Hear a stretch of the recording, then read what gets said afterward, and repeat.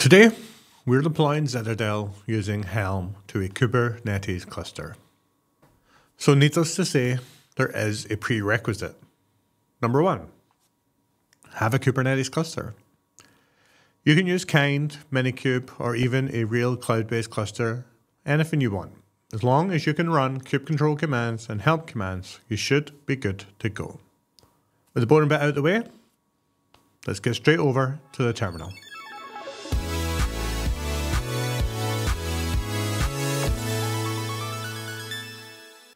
So here we have a git clone of zitadel/zitadel-charts. This is the officially supported Zitadel Helm charts for deploying Zitadel to Kubernetes. Here we have the README, we're looking at it in VS Code, and if we scroll down, you'll see that we have a bunch of examples that we can reference as we explore the different mechanisms or the different ways to deploy Zitadel to a Kubernetes cluster. These are all inside of the examples directory. And you can see we can do Postgres and secure, Postgres secure, bring in our own secrets, machine users, and self-signed certificates. So there's a few different things that we've got to cover for today's video. Now, no matter which approach you decide to take after watching today's demo, one thing will be consistent. You need to provide your own Postgres. Now, this is a good thing. If you've ever deployed any application with a Helm chart before, and they come with their own dependencies and they provide their own Postgres, Redis, Kafka, etc., you will have felt the pain that is Helm dependencies. So providing Postgres by yourself is the best approach. Now you can use Cloud Native PG or any other Postgres operator. You can use Supabase, you can use NeonDB, or you could use PlanetScale. Whatever one you want to use is perfectly okay. Let's get back to the terminal. All right, let's run kubectl get pods. You will see that I have something called defaults-1. Terrible name, I'll take the blame for that. This is my Postgres cluster provided by Cloud Native PG. If we pop open my demo directory, you'll see here I have a very simple cluster kind called defaults, 1 instance, 1 gig of storage, easiest Postgres cluster ever. That is our prerequisites met for the first demo. Now, if we take a look at the examples for deploying Zitadel, we'll go straight into Postgres and secure, and we have a README. Let's pop that open in preview, and you'll see that you can use the Bitnami charts if you want. That's how they kind of recommend you get started with the insecure approach. But the most important line that we need for today is helm repo add charts.zitadel.com. This is going to make sure that our Helm has the charts available for us to deploy. All right, so we can head to the terminal, paste in helm repo add Zitadel, nice and simple. Popping back to VS Code, we can pop open the insecure Postgres example and grab the Zitadel values file that we'll need for our demo. Now that we have some values file to provide the Zitadel chart, we can start to work our way through the configuration. Now, the master key is very important. This is what is going to keep your data secure. It needs to be a 32-byte string. It should be generated and random and should come from a secure location. We'll see how to do that with an existing secret in the next demo. We're going to skip over the external secure domain and TLS for now to focus on the database configuration. If we run kubectl get service, you'll see that we have access to defaults RW, read write. This is a service that we are going to use with our Zitadel service. We have the Postgres port, we have some sort of database that will need to exist, and then we have the admin user and normal user to handle general SQL queries, and of course our migrations and other admin stuff. We can run get secrets, and we'll see that we have defaults app and defaults super user. So let's grab our defaults app YAML. From here we have our database name, host, etc, etc, etc. So what we are interested in is the username of the user. You may notice that this is also our DB name and the username is there twice. And if you're not familiar with base 64 values or you haven't seen this one a million times like I have, this is just app. meaning our database is app and our normal user is app. We'll provide the password in a moment. Now we need to provide our admin username. So we can run get secrets again, but superuser -o YAML and learn how to spell. Scroll up and here we have good old CG. And again, if you haven't seen this a million times, it's just Postgres. So far, so good. Now, what about those passwords? Now, if you've watched the Docker Compose video, you know that we can configure these secret values through environment variables. And that's what we're going to do today too. Now, in order to understand how to do that, I'm not just going to modify this YAML, but show you how to discover this for yourself. So we're going to pop open the charts directory, which has the zitadel chart, and we have the values.yaml. Now you can go through this and read all the comments if you want. It's going to give you a great deal of understanding on how to configure the zitadel chart for yourself. So far, we've been using config map config, like you can see here. This is just passed straight into the zitadel config, meaning we don't really want to put any secret material in it whatsoever. We also have the ability to pass in a secret config, which we could also use if we want. If we scroll down, we'll see that we have our master key like we're currently using, but we can also use master key secret name. So now that we know, we can take that secret material out of our values file and make it available as a Kubernetes secret. If we continue to scroll down, we'll see we can modify debugging, init containers, extra containers, replica counts, images, and on and on and on. Anything that you need to change is in this file. Get comfortable with it. Now we can see that we have the ability to pass in extra environment variables, and it already gives you an example of doing this for Zitadel Database Postgres Host. But of course, we want to do this for Zitadel Database Postgres Admin Password and Postgres User Password. So we can go ahead and copy this like so. Now let's come in above our config map, paste this in and fix our formatting. We don't need an empty list anymore because we're passing in an actual environment variable. We're going to pass in our Zitadel Database Postgres admin password, and this is going to come from our defaults super user secret. Now we need to provide the key, which was password.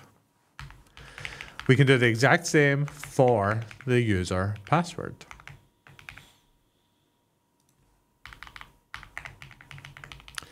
Only this time it defaults app. Like so. And before I apply this, I make a big mistake. This actually lives at the top level, not Zitadel. As can be seen, Zitadel at the top, also at the top. So given that, I think we're now in a position we can apply this. So let's do Helm install. We'll call this Zitadel. We're using the zitadel-chart, and of course we need to provide our Zitadel values file, like so. Now this may just take a moment, so let's snap back in just a second. And done. Easy. We can run kubectl, get pods. We'll see the Zitadel setup completed. We now have 3 Zitadel pods running, and we have a Zitadel service. We can do a port forward like so on 80, 80. We can open a browser, localhost 8080. And we get a small error telling us our external domain is configured using the slip.io. So we paste that in. And now we have the Zitadel login screen.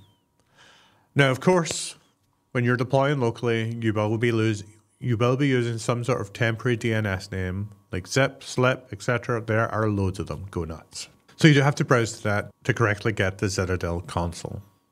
In production, you'll have your DNS records set up in advance, hopefully with TLS, and you should be good to go. Now, how do we log in to our instance? Well, we can pop over to the README for the insecure example, and you'll see here that the username is zitadel-admin @zitadel followed by your domain. The password is password1 ! So paste. And we're in. We can skip the 2FA prompt and update our password. Like so.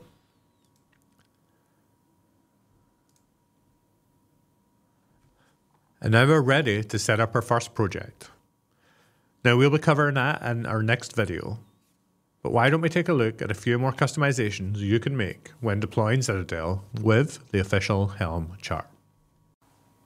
So the first thing we're going to take a look at is the referenced secrets example. If we pop open the Zitadel values file, it's pretty much the same as the one we've been working with throughout this video. However, at the bottom, we have a config secret name and a config secret key. This just means that we're going to pull in a secret with the name existing Zitadel secrets, and we're going to look for a key called config.yaml. If we pop this open, you'll see that we have a secret with some string data. Now, this is the exact same format as we have in our Zitadel values, where we have database, Postgres, port, etc. Only here we're providing the host. Now this could be that we provide a password, and let's reuse the one that we get by default, like so. This is going to be merged with our config inside of the values YAML and any config within a config map if you use that option too. So this is a nice way to provide secrets like so, although you may prefer to use the environment variable approach that I've already demonstrated. If we open this values file again, we'll see that we have a secret name for the master key, and that just takes a master key with your secret value. Now, you also don't need to use string data here. You could decide to provide this via some sort of in-cluster secret generation using a secrets operator. The choice is yours. So let's take a look in the values file one more time. Let's go past all the stuff we've kind of covered with configuring Zitadel itself. Now we want to take a look at some of the extra niceties that are provided by this Helm chart. First of all, we get a highly available Zitadel setup running 3, but if you want to override the replica count, feel free. We can also scroll down to take a look at the security context, and what we're going to see here is that our application does not run as a root user, meaning we get a slightly safer by default setup when we run Zitadel with the Helm chart, which is also a very nice touch. Scrolling down a little bit more, we see that we can configure the ingress into our cluster. Clearly, you're going to want to make this Zitadel available to the world.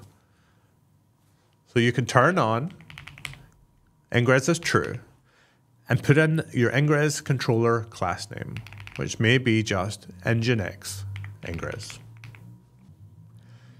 Please do remember to update your host to be whatever your cluster is configured with.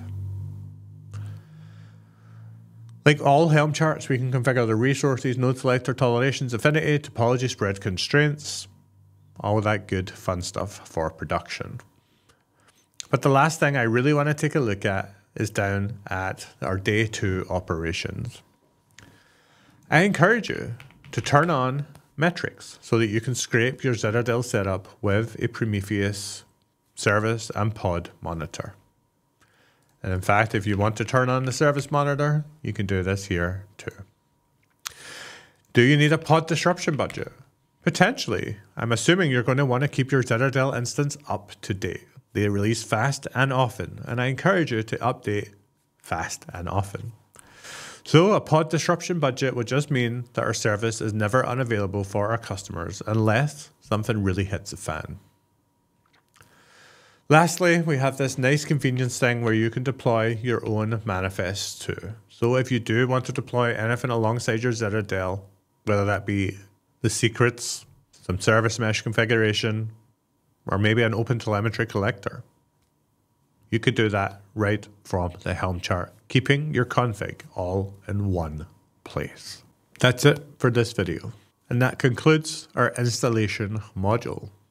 By now, you should have a fully working Zitadel setup that allows you to move on to setting up our first project. Now, if you're wondering why we haven't dove in to day 2 operations, monitoring, observability, upgrades, etc., fear not. Those will be coming towards the end of this course. So remember to check back if they're not already there. Now, let's set up a Zitadel project. We'll see you in the next video.